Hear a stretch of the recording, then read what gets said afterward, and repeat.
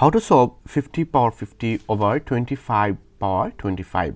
So first of all, I can say here is 50 power, this 50 like as 25 plus 25 over 25 power is 25.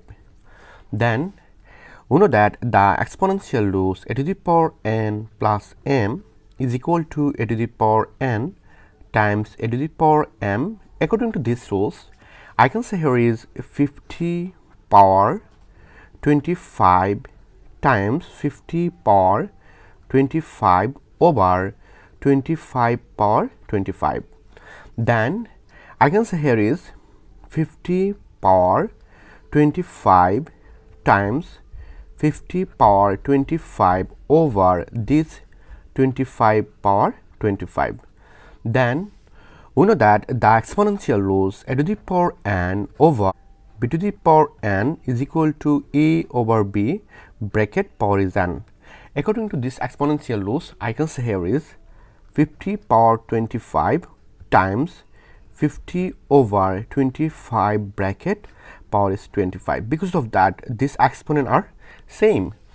Then I can say here is 50 power 25 times 50 divide 25, it will be 2. Then I can say here is 2 to the power 25.